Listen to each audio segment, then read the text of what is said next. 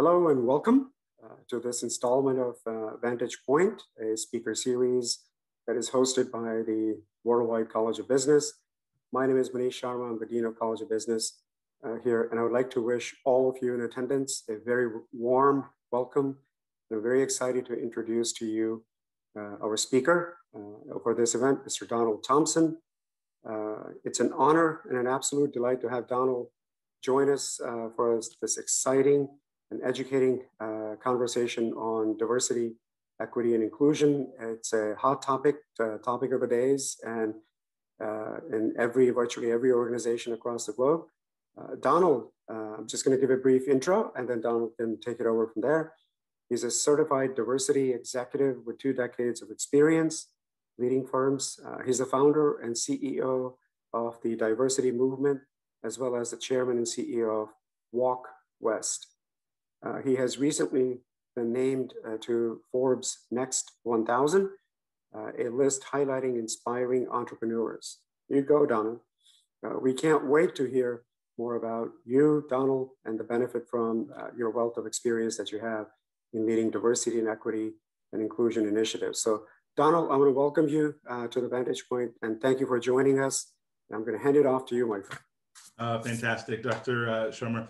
It is my pleasure to be here, and I'm really honored and humbled to be asked. And one of the things that I like to do as I share with audiences, I want to talk a little bit about me personally, not in a grandiose way, but just so that we can talk as friends. And obviously my experiences and perspectives are shaped by how I was raised and how I look at the world through the lens that I have. And we're going to talk about that power of our ability to become other-centered and to begin to look through the lens of others.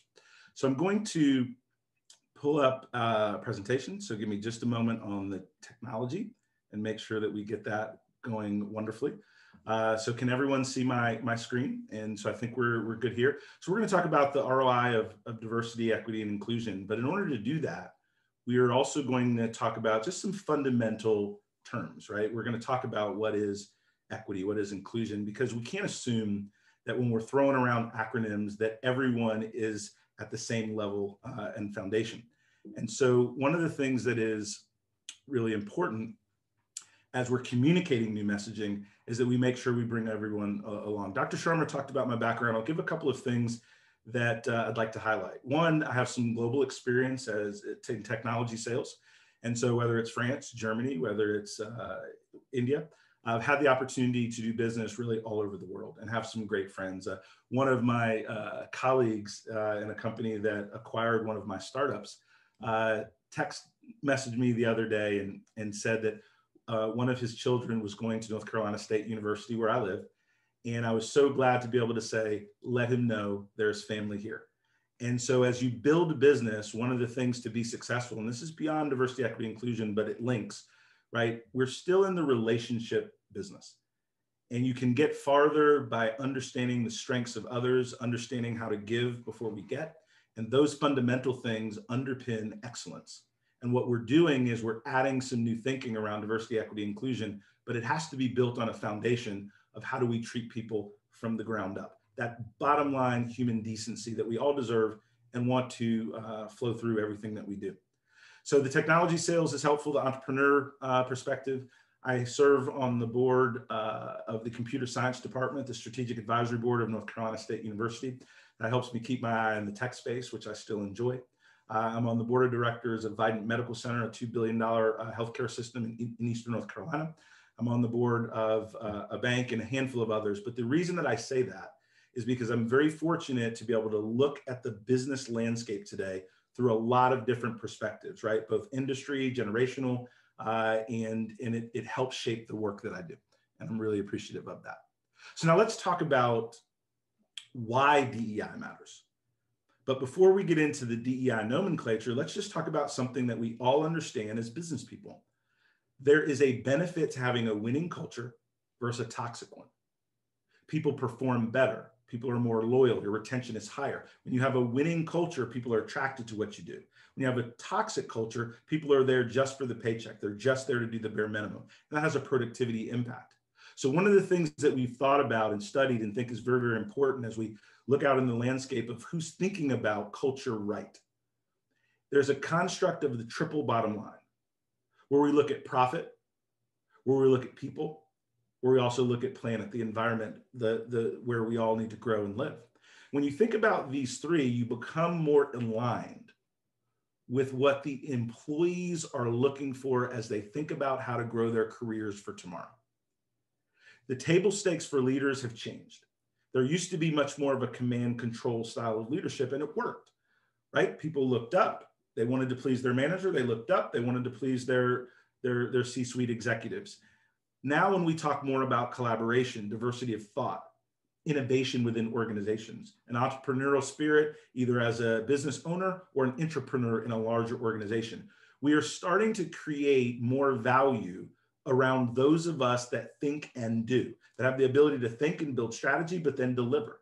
But to have that type of excellence within your organization, those type of people are now looking at employers and wanting a different level of leadership that has more empathy, that has more impact in the way that things work, not just the outcome that's desired. So we encourage people to think in that triple bottom line: people, profit, and planet.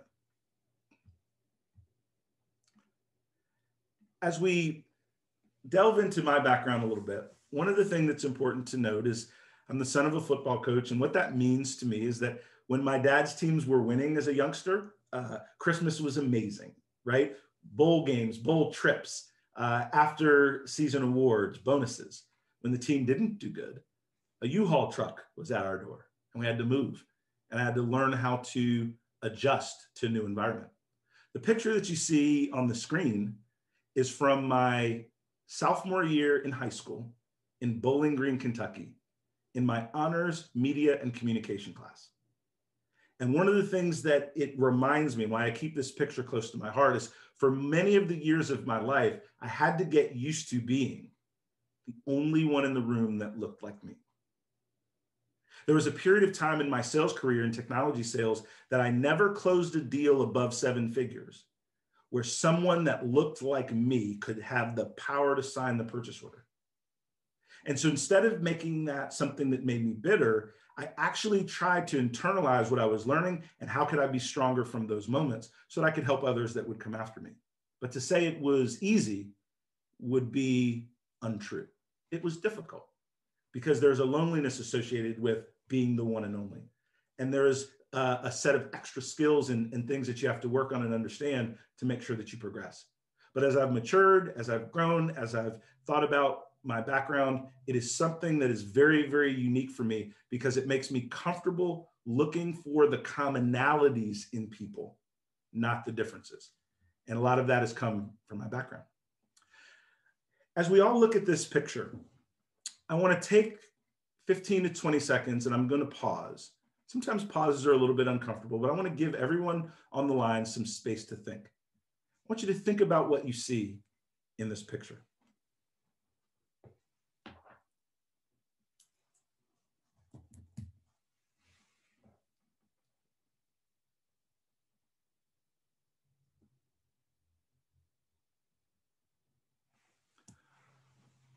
As I talk to audiences and I talk to executive teams, one of the things I enjoy doing is talking with leadership of organizations and helping them understand the why around DEI for sure, the how do you implement, and then what's your scorecard, how do you measure success?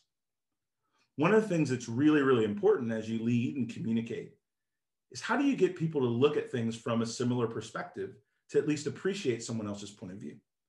So when I use this picture and I've asked that question, I've gotten a very diverse group of answers. Some people say simply it's a rundown home in need of repair.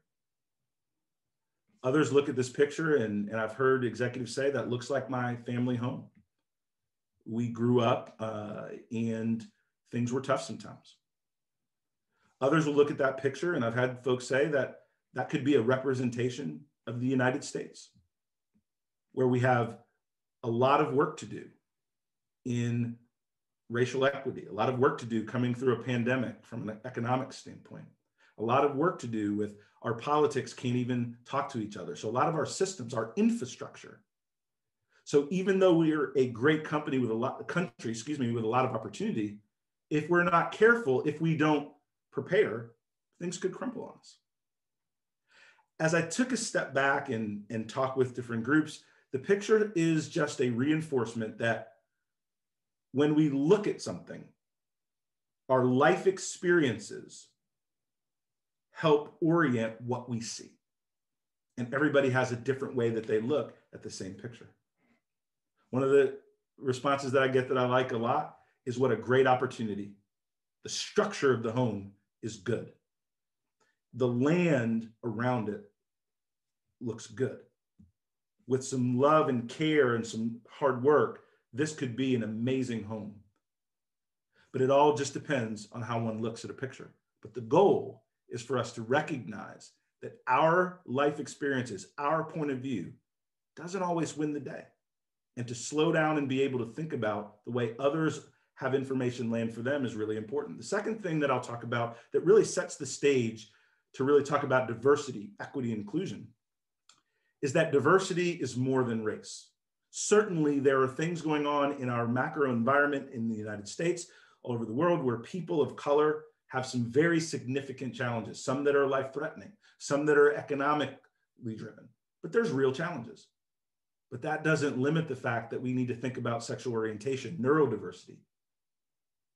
How can people show up in work and in school and we honor and be thoughtful for their religion, disabilities, our experiences, our thinking, right? When you think about growing an organization, a university, a company, diversity of thought is powerful. You want to be able to attack organizational issues with people with different perspectives, that you're pushing on the idea. You're pushing on the problem that needs to be solved. You're pushing on the opportunity, but you're not vilifying each other because you think differently. So diversity is more than the big three, if you will, right? Race, gender, sexual orientation. Those are very important, but having the kaleidoscope allows us to bring more people to the conversation and really start to create a culture within our organization, right? Within our communities, within our corporations, that allow us to think more holistically about how we treat people first class, no matter who they are, where they come from, what our differences are. Our frame of reference are influenced by biological, social, and these individual experiences, which I touched on. One of the things as we get into this work together that's really, really important as we implement DEI into organizations, with whether it's at the C-suite, in the heart of the organization, mid-level managers, is we believe very strongly that you have to give people space to learn new material with some psychological safety. That's why we believe in e-learning and micro videos, and we have some mobile app tools that we work with. And whether it's us or someone else, that's not really the point. The point is that we give people the psychological safety to do some homework before we're thrusting them into group conversations where they're supposed to be highly engaged. People don't tend to rush into dialogue if they don't understand the nomenclature, if they don't understand the purpose of the meeting, and if they don't believe that they'll be appreciated, if they just simply don't understand or not ready yet to engage. We need to give people the opportunity to be vulnerable, but we have to lead by examples as leaders to create that safe space so people can really be open. Some of the best conversations I've had to date are people that will ask me and say, Don, I just don't get this DEI stuff. Why as a business leader do I need to care? And it gives me the opportunity to talk about talent, retention, innovation, productivity. Unconscious bias. This is a friend of mine that runs a digital publication, among other things. His name is Greg Hedgepeth. If you look at the picture on the right, he's in his social activist mode. He's very involved with community. He's very involved with mentoring. He's very involved with giving people of color that opportunity, that education, and that mindset that the best is yet to come for you. But he's also a law enforcement officer. So he believes in the rule of law. He protects the rule of law and has and is willing to put his life on the line to protect the citizens that he serves. And then Greg is also a speaker and a teacher and a leader. But what people don't always understand is when you see, based on how someone is dressed, their uniform, the environment, all of the different things that can go through our mind as we stereotype one another, as our biases take hold. What we want to encourage is for us to seek and create those deeper relationships so that we get to know all of the facets of individuals. not just the snapshot that's based on our experience and our lens. What is the difference between equality and equity? And this is an important distinction, right? People will say, well, I don't need this DEI stuff, or why do I need to lean into this? I treat everyone the same. I don't see color. It's not necessarily a bad thing, but it's not necessarily something that fully embraces the fact that we are all different. And we all need different levels of support in our environment for us to succeed. I like to use a very simple example. Growing up, I've had some LASIK surgery now, but growing up, I had big, thick Coke bottle glasses, right? You saw them in the picture, right? As I was younger, they were thicker than that. So I had big glasses, right? And so it was better for me academically if I sat closer to the front of the classroom. And I was very thankful and appreciative that when I would make that accommodation request of a teacher, that it was always reasonably accommodated. That didn't mean that the academic standards were lessened for me. It didn't mean anything except the fact that my vision at an early age wasn't as strong as it could be. And sitting in the back of a class with 30 students was not as helpful to me as if I could sit closer to the front. And so equity is about creating an environment where people that need some accommodation have the same opportunity to succeed, right, as those that may have excellent vision. Another example of equity in the workplace is think about when you send out an agenda to a meeting that you're having with 10, 15 people at the university, at a corporation. If you send the agenda out 30 minutes before the meeting, an hour before the meeting, 2 hours before the meeting with limited prep material, then those that are easily able to assimilate information quickly will feel comfortable engaging in the material. But what about those that need a little bit more time to process information differently? And if you send out the agenda 24 hours and the prep work 24 hours or 48 hours ahead, you end up getting higher engagement in the whole meeting because now you've given more time for people that learn differently. And you increase the engagement in the meeting. That's equity. And those are just small examples so that we don't over-engineer what these terms mean. So diversity is being invited to the party. Inclusion is being asked to dance. An example that I use, I was in a board meeting and university session that I was working with some leaders across all different companies and technology and some heavy hitters, right? The SASs of the world, the IBMs, the NetApp. And we're in this meeting talking about curriculum for the computer science department. And I remember seeing, and I had the opportunity to be the chairman of this board for a period of time, a few years ago. But my responsibility as a leader is when some of the folks that were in this room that were talented, that's why they're there. Smart, accomplished, that's why they're there. But we're quiet in the meeting. So I'd make it a point to say to Cynthia, make it a point to say to Bob, before we move on to the next section of the agenda, do you have anything to add? And I remember more than once, the folks that did that I did that with, and not that I'm perfect, I'm just giving an example in real life context of inclusion. Said, Don, I really want to thank you. I enjoy these conversations, but I'm a very strong introvert. So I'm not going to be the one that kind of jumps up and down. And you made sure that I felt included, and I appreciate it. I'm going to do a little bit more to try to just speak up a little bit more next time, but thank you for including me. And the comments were valuable. So our job as leaders, our job as teachers, our job as entrepreneurs and business leaders is to make sure that we get the best ideas, the diversity of thought on the problems at hand, and we don't leave any smart, talented people behind because of their personality differences or the way that we run meetings. And so that's an example of inclusion and bringing people into the process. So now let's talk ROI just a little bit. Let's talk some business metrics, right? 67% of job seekers say that diversity is important, part of the equation when they're looking at new companies. Why wouldn't you as a business leader be thinking about how you can level up from a DEI standpoint such that your organization is an employer of choice for the new paradigm of how employees are looking at companies. I was very fortunate to talk to 15 Gen Z professionals, and I had a series of podcasts where I asked them questions and really wanted to understand the thought process of new professionals in the marketplace. A couple of things that I learned, right? Number one is these young people were not as technically savvy as we think that they are, right? We think that, but what they'll do is they'll take assignments from us, go to Google, talk with friends, watch a video, and they'll figure it out. The second thing is that they don't believe that all of their ideas should be implemented, but they want to be heard. They want the ability to express those opinions and learn how to articulate those opinions differently.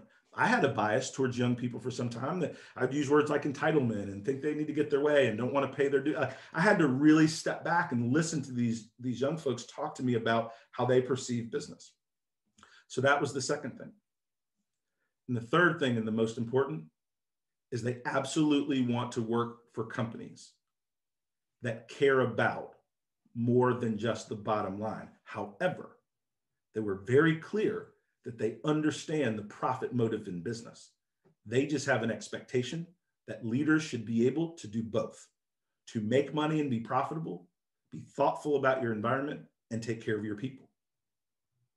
Their expectation is different, but they don't believe that we should all think about things in terms of a nonprofit, that the profit motive matters.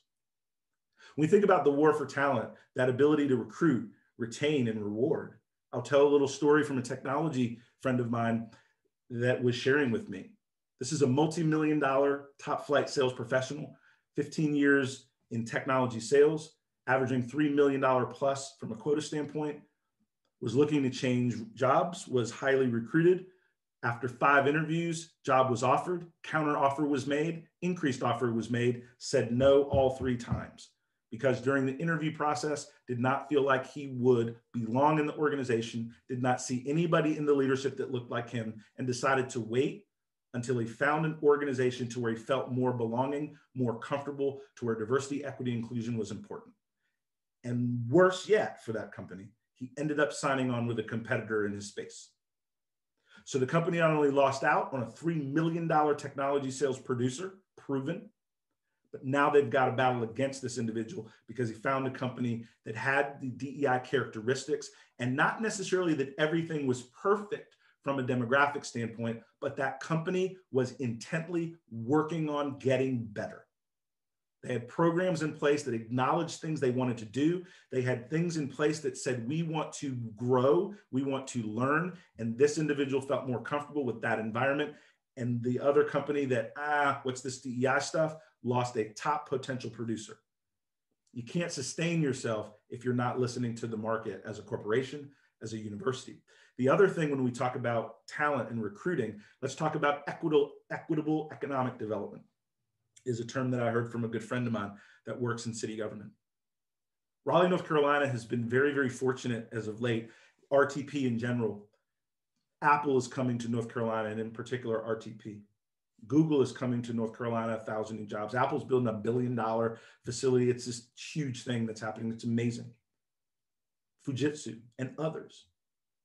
And these companies are focused on the DEI environment in the community, in the companies, in the colleges and universities, because they want to put their headquarters, their second headquarters, their facilities in areas where their employees are going to be treated well. And so it's becoming something that's important from an economic development standpoint, from an educational standpoint, from a corporate standpoint.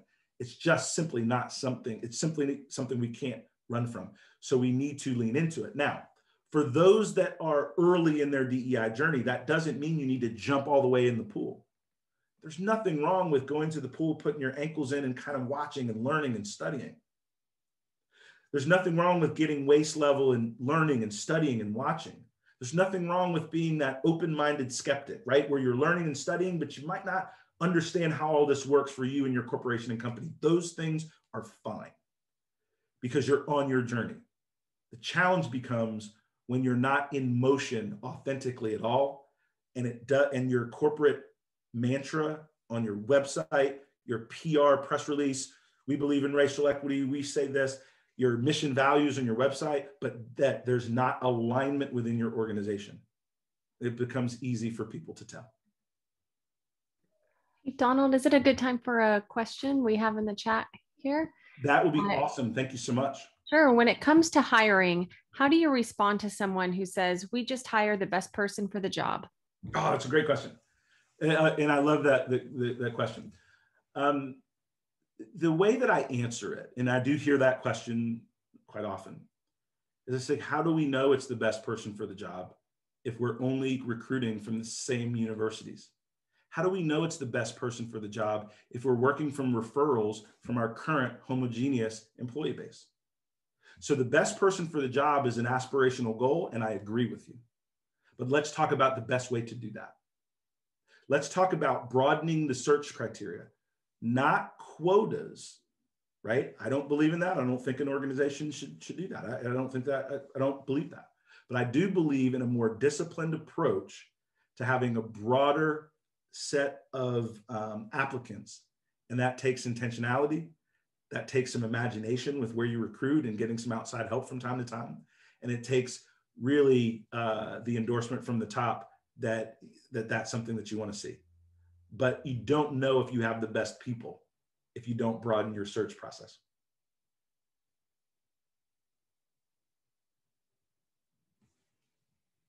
Other questions, or would you like me to continue? You can continue. So one of the things that, as we look at the numbers and we look at measurements, you know, a company that we're working with, very proud of the work with Embry-Riddle, which is based out of Austin, and they have offices in Raleigh, and they're a client of ours, and we're super excited to be working with them. The one thing that they're learning and we're working on together is we're just working on measuring the things that we do so that we understand what our baseline is, right? We had very real conversations with their chief people officer, their CEO, that we're not going to change things from a DEI perspective overnight. But what we can do, and I'm so excited about this, the CEO of this very fast growing technology firm is the sponsor, the executive sponsor, right, of the Racial Equity Employee Resource Group. So those employees that are focused on that specific area of DEI get a chance each week to interact with their CEO and talk about these issues. They're doubling down on getting data from their employee base from surveys, but they're working with us to make sure they're crafting the questions appropriately and then working with us to look at the data that they're receiving. One of the challenges that corporations do is the same people that created your processes that are not inclusive can't alone change them. So sometimes outside help gives you a second point of view, another opinion. It doesn't mean you can't build great competency within your organization, right? Our partners and clients are doing that. But often when you're looking at the data, interpreting from listening sessions from your employee base, that second opinion gives you an outsider's view of what the market says about your business and comparables, and also different innovative ways to solve some of the things that you have coming at you. So teamwork is really, really important in this walk. One of the things that's really, really important is what kind of leadership characteristics make up an inclusive leader. And what's really interesting and good is that they're very similar to what makes a traditional business leader. Curiosity, open to new ideas that drive growth, commitment and staying power.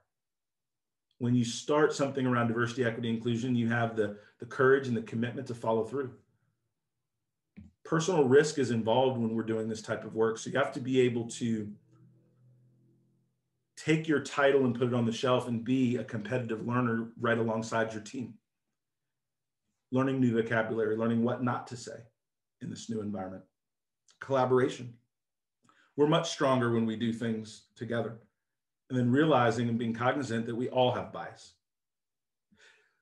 These are things as we build cultural intelligence in leaders that are not difficult to do, but it's important to develop that consistency so that our behavior aligns with our stated goals, because people are watching both.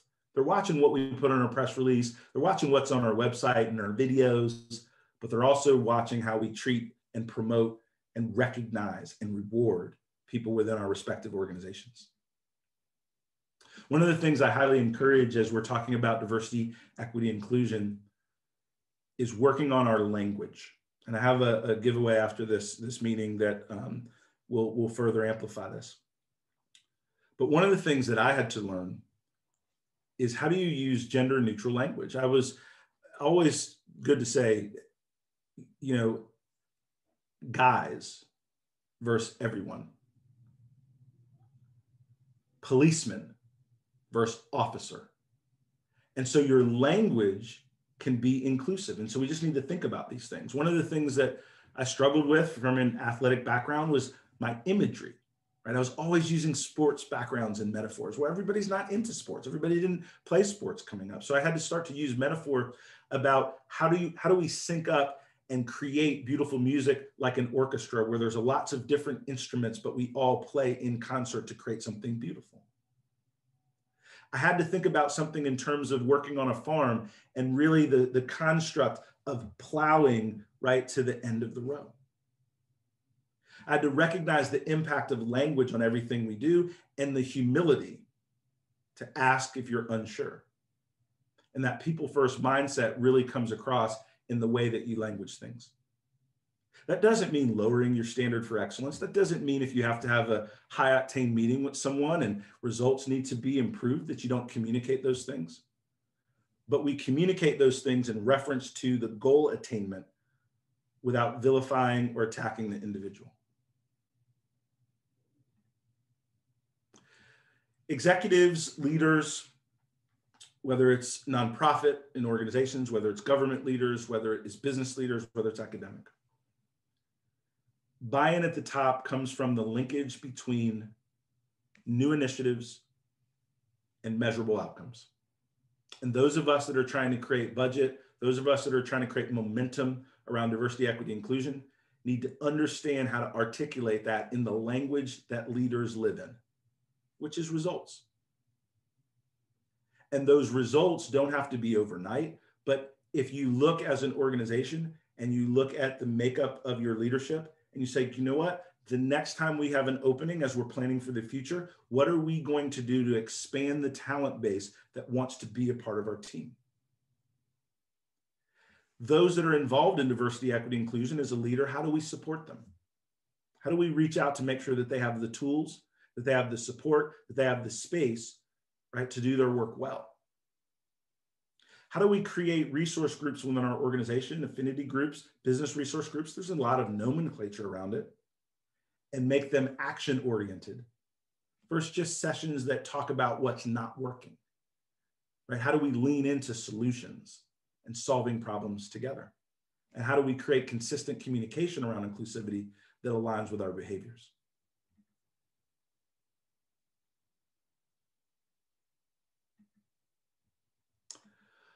One of the things that, as I finish up, I want to talk about the giveaway. I want to talk about how we stay in touch. And my goal was to talk for about 30 minutes and then leave some room for questions and answers and for us to dialogue and not really just to read to the team.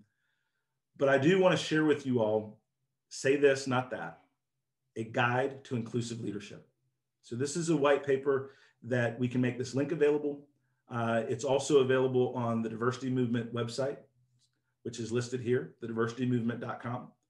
And the reason that I'm promoting the site and that I encourage you to go there to sign up for our newsletters, attend our webinars.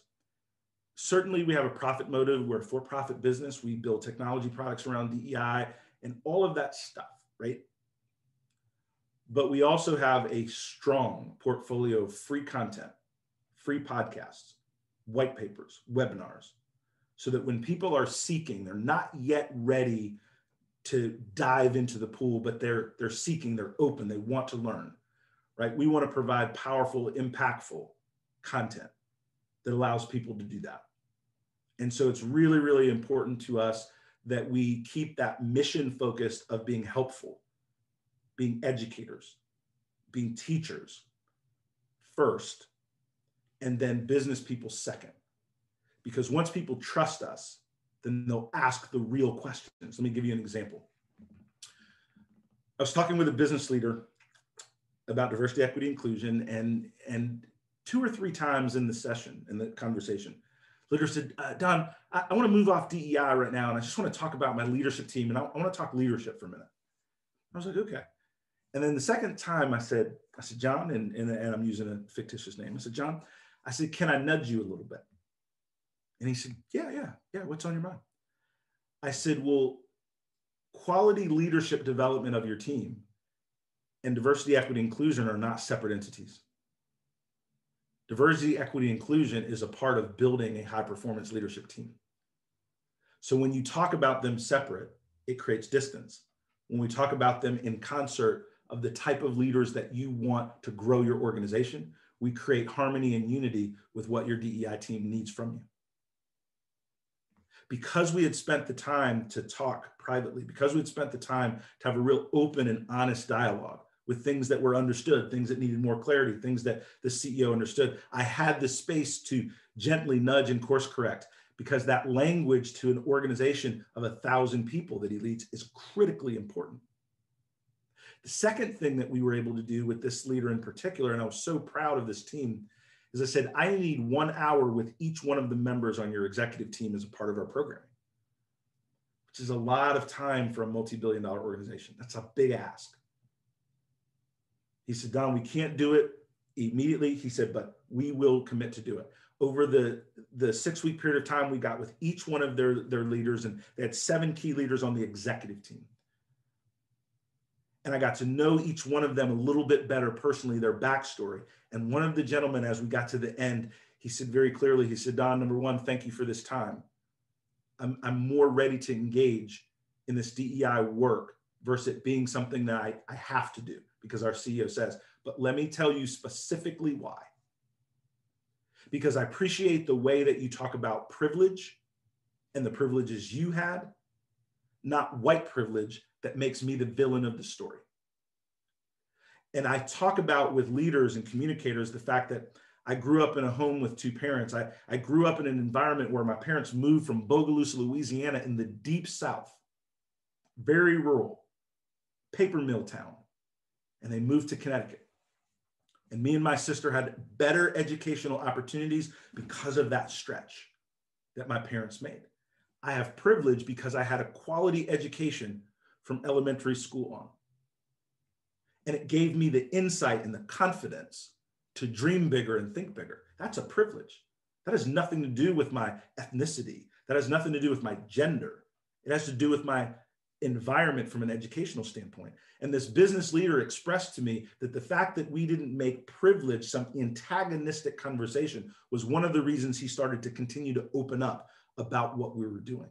So our language, even as DEI practitioners, is very, very important so that we pull people to us in the conversation, not leave people behind. That goes back to one of the reasons why we don't just talk about race, we talk about disability and inclusion. We talk about neurodiversity.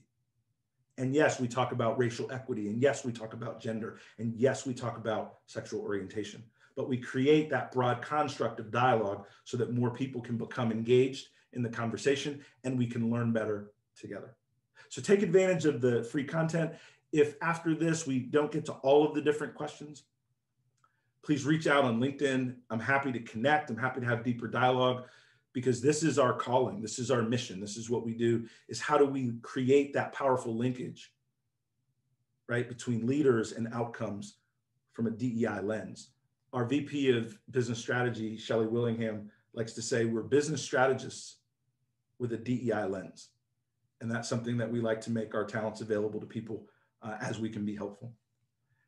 And so with that, I will, I'm gonna click here. I'm gonna move from the share. And I'm gonna look in the Q&A and look at questions. And then Dr. Vignes and Emily, if there's any questions you want to bubble to the top, please do let me know as I scroll through these. We can just start with the Q&A if you'd like, starting with how would you advocate for DEI with colleagues who don't understand the importance? I love this question. I don't think that you can ram new concepts down someone's throat. I think that you have to create an environment that links diversity, equity, inclusion to goals that they already have. right? Things that they're already trying to accomplish and how DEI makes those goals more attainable faster and creating that linkage. The second thing is I love to ask the question as to why this isn't important for you. Is there something educationally? Is there experience that you have? And a lot of times that teases out the real issue that we need to discuss. And so before I dive into trying to answer a question or answer an objective or make a counterpoint, I really want to make sure I understand a couple of things. Number one, I don't really rock with people that aren't open-minded at all, but I'm totally open to that open-minded skeptic. I'm totally open to that person that says, you know what, I don't understand, I don't agree.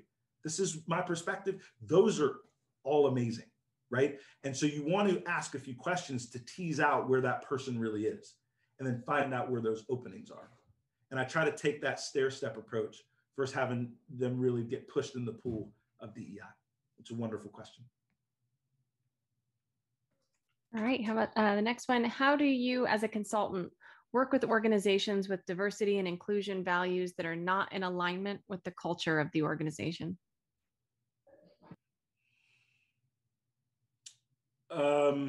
That's a good question. As a business leader, we have a certain perspective on why DEI matters. It's not necessarily the only perspective. So I think as a business leader, it is important that we can align on some facets of DEI and then work around the edges for others, right? So I'll give a real example, and I like case studies, right? So I was invited to, and I get invited to speak a lot, and I enjoy doing it. And a corporation, large corporation, multinational corporation, wrote a big check, said, we want you to come and speak to our executive team, 35 folks around the world. And as I talked with their HR team, as I talked with their leadership and prep, as I went through the session, they didn't really care, right? Like literally, like it just was about the bottom line. They didn't care. I can't make them care. Now, here's what happened. The human resource lead for DEI was really, really upset, right? Because they had got kind of checkboxed, right? Yeah, we'll pay for the speaker, come in, we'll listen, we'll give them time. But like, it was really kind of like a obligatory thing, right? And I could feel that, I could sense that, push through it, but like all good, right? That senior HR leader left and went to a competitor, sent me a note about 6 weeks later, said, I'll be calling you.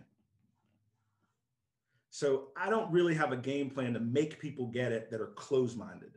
I have a lot of ideas about people that don't understand, that want to, that don't understand because of their experience, but they're open to a dialogue. As long as people are open to some level of a dialogue about what we're doing, it's not too hard to find a great place to start. Even if it's talent, recruiting the best and the brightest. Let's just start with building a more diverse talent pipeline, and let's see how that impacts your productivity. Where we start is easy for us as business leaders and consultants, but we do shy away from those that are hardcore, just closed-minded. It's not good for them, not good for us. At least they're being truthful. Rock your business. Hope you make it. Thanks. Thank you. All right, I just received a question. If an organization has goals for diversity and inclusion, how do you go about measuring the progress you're making towards those goals? Very, very good. So one of the things, please go to diversitymovement.com. We have a white paper on DEI measurements, right? And so I'm going to answer the question, but I also want to give you a resource because I might not be as complete as you're looking for. So one of the things that we do with organizations, and you don't need a consultant to do this necessarily, it's helpful, that's not the point. The point is that once you have goals relative to your business and your mission and your values, right, it starts to become pretty easy how to create the linkage between diversity, equity, inclusion. We talked about talent, we talked about talent pipeline. Those are measurable things. Turnover, measurable things. The way that you do your surveys, taking a step back and making sure you're doing them in the same time periods, making sure that your questions are consistent. There are some best practices there so that you can gather the sentiment, the sentiment of your organization around DEI behaviors based on feedback from your team over time, right? Another thing that you can do is you can look at what kind of e-learning, what kind of content, and then what is your engagement level with that content. And so we do have a lot of ideas that are pretty concrete when we're working with clients about the measurement of diversity, equity, inclusion once we understand your goals. And I would highly encourage because there's a lot more detail in the white paper that's on our website, and love for you to read and enjoy. Thank you very much. All right, how can we make the issues of diversity not about them or the majority and us, the minority, and make it about we as humans who share the same values and goals? Another wonderful question. I think you do that just by talking about it like that.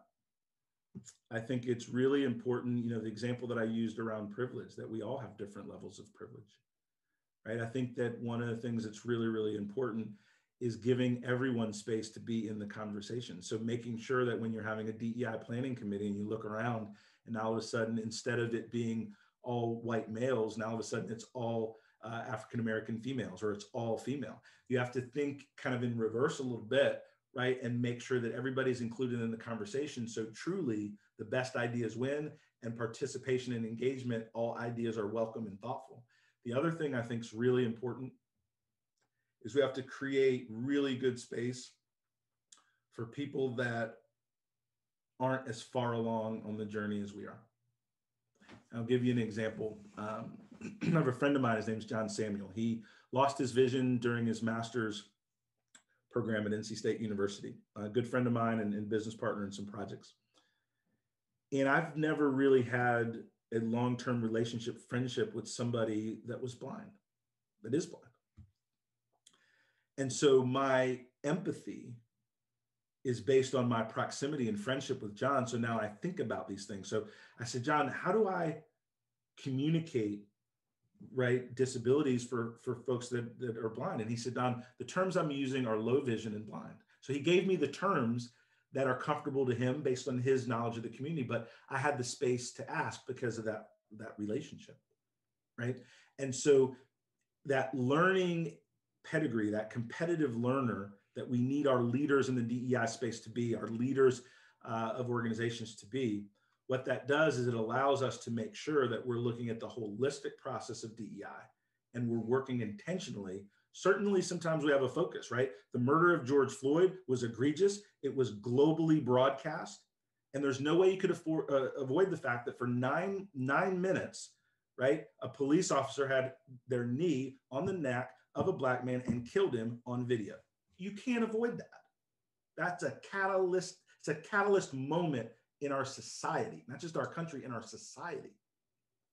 However, you don't have to create your entire programming around that event. You can use that same catalyst moment to address the racial inequities, the conversations that need to be had, but make sure that your programming is more holistic and brings the whole body of DEI involved. Everything has a season. And so it's like this. If you go into a restaurant, right, there's this construct of appetizer. There's construct of if you would like a wine or some spirits with your drink, with your meal, dessert and different things. There's all of these different components when you're having that well thought out meal, right? Different than fast food, but sometime where you're going to spend time and enjoy that community together, as well as the food, the fellowship, all those different things.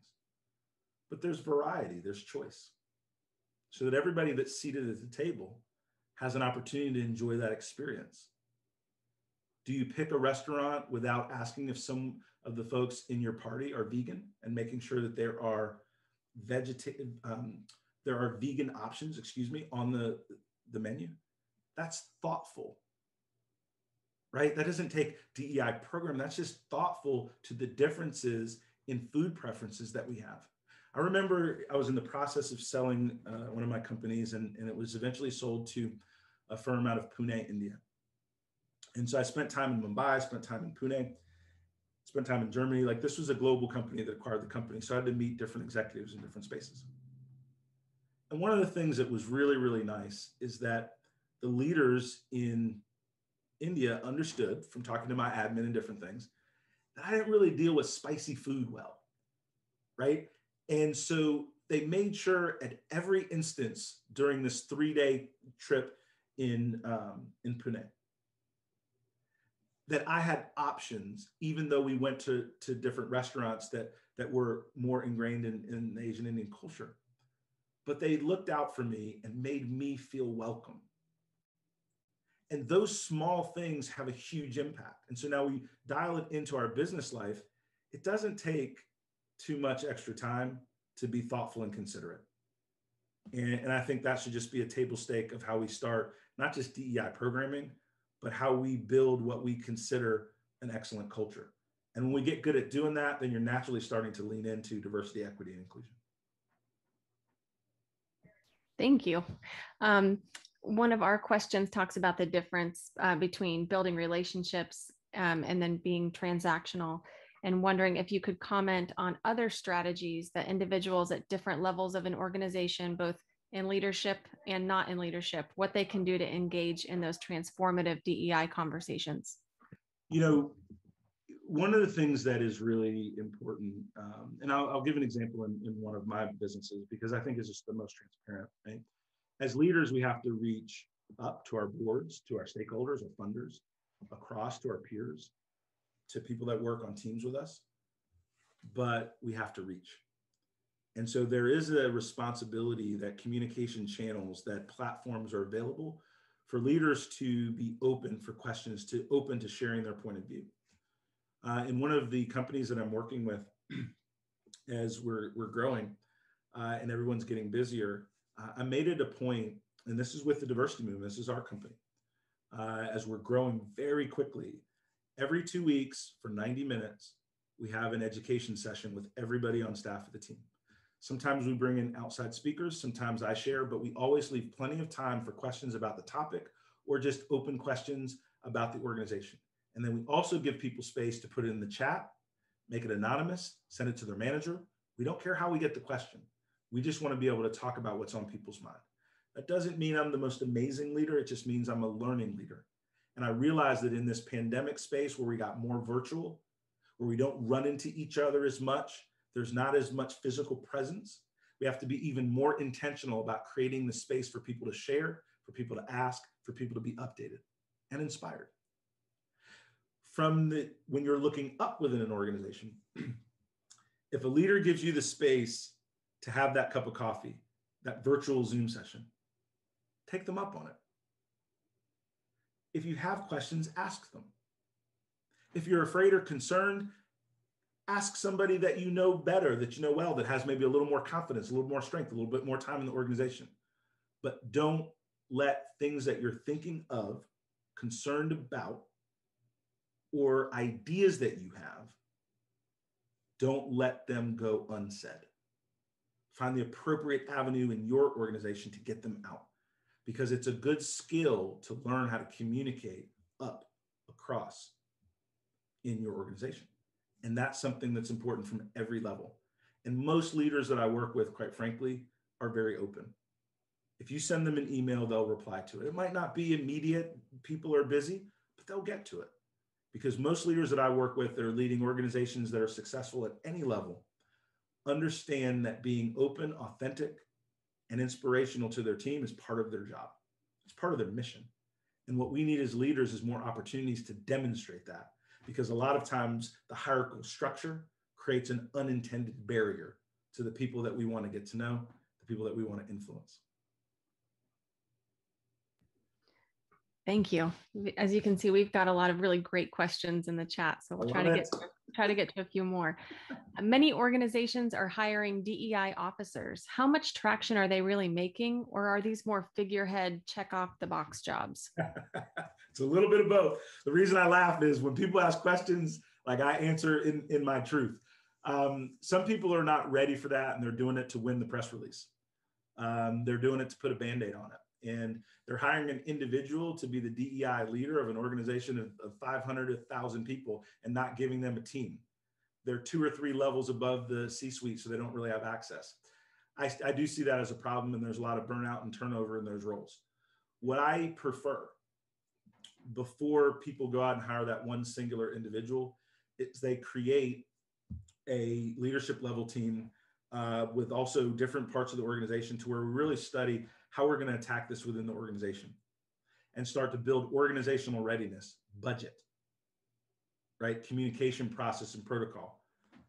So that when you do bring in this DEI leader, that person has that great opportunity to be successful.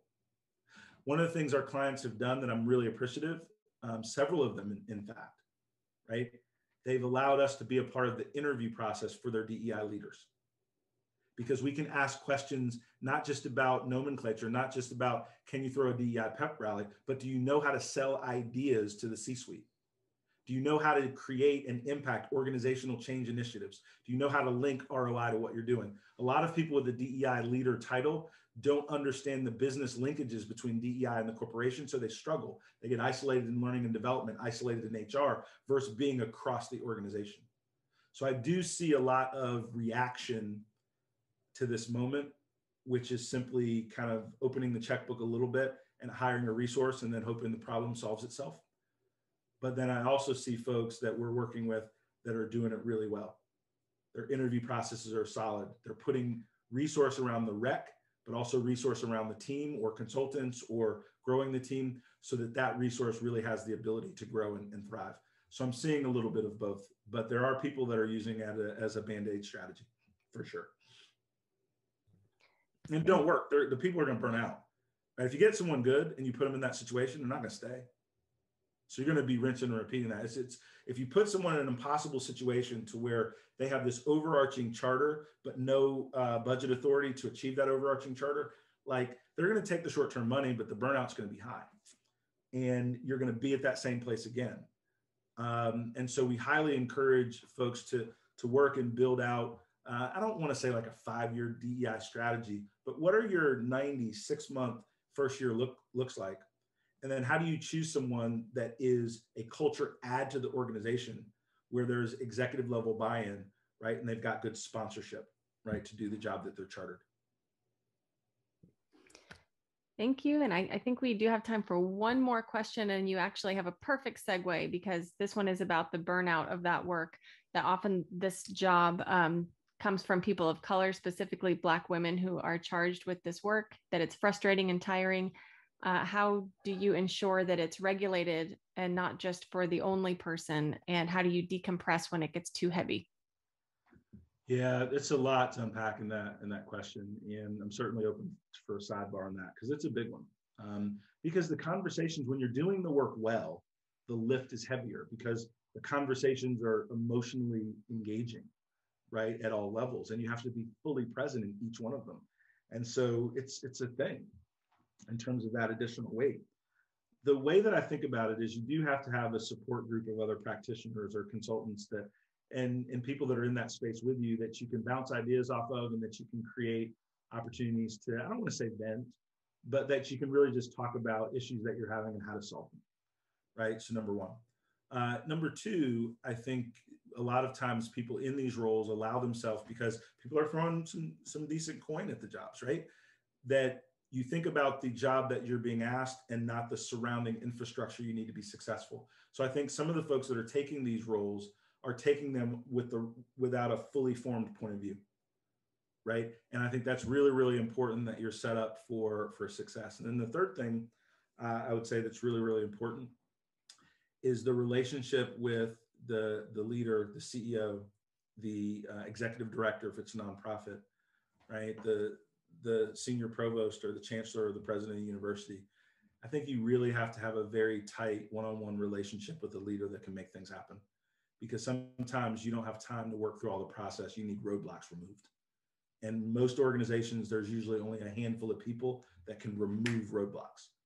And you need to be in lockstep with those folks so that when you're hitting some barriers, you have some people that have your back, so to speak, that can really let you know when you need to solve on your own and you need to step up to the plate and have a better presentation, a better argument, a better program, or when you're doing it right, but you need some intentional executive support. Hey, Donald, I think it's 7 o'clock prime here. So I want to thank you so much. What a wonderful conversation. And I want to thank all the attendees who were able to take some time away, particularly on the Eastern time zone. It's 7 p.m. And I hope everybody who has participated in this conversation today has been able to walk away with some strong takeaways. I mean, I've learned quite a bit just in these really 59 minutes, Donald. So, and there's much more to go. I certainly will be visiting the website.